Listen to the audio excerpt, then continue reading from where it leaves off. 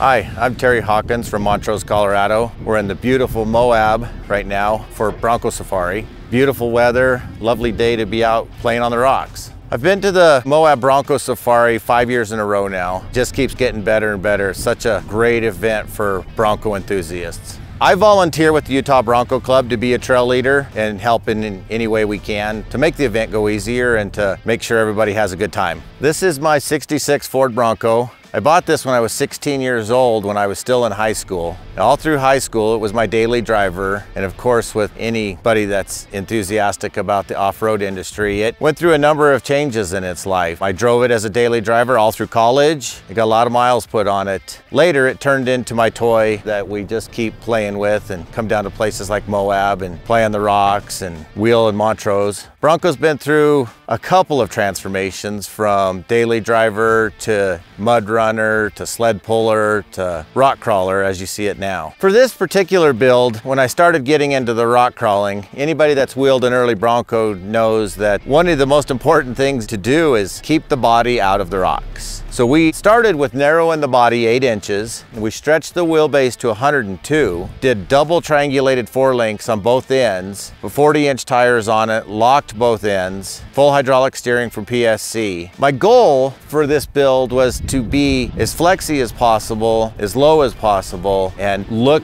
good. It's what I call my show crawler. Passionate about the way it looks, but also very passionate about the way it works. The color is what they call GTX blue. It is a tri-coat color. My painter picked it out for me. I told him I wanted blue, I wanted something really shiny, wanted something that popped in the sun, and I think he nailed it. The color is just gorgeous. So starting at the front, you can see that it's been narrowed. It's a high country hood, also been narrowed. We narrowed the windshield frame, cut the glass down. It's got 40, 13, 50, 17 Mickey Thompson Baja Ba stickies on 17-inch raceline beadlocks. Shocks are 2.5-inch Kings, remote reservoir, Yukon axles, Yukon hubs, Detroit lockers, front and rear. Drive shafts from Tom Woods. Tom Woods custom made the front drive shaft, which is pretty impressive because I can use all 16-inch travel in the front. I can hang all 4 tires and all 4 tires will spin with no binding of the drive shafts, thanks to Tom Woods. Beard seats, Curry anti-rock in the rear, full floating 60 in the rear, Yukon shafts, TSM disc brake conversion, Atlas transfer case. And one of the great things about the transfer case is that it's serial number 1 from Atlas. Been in there for a very long time.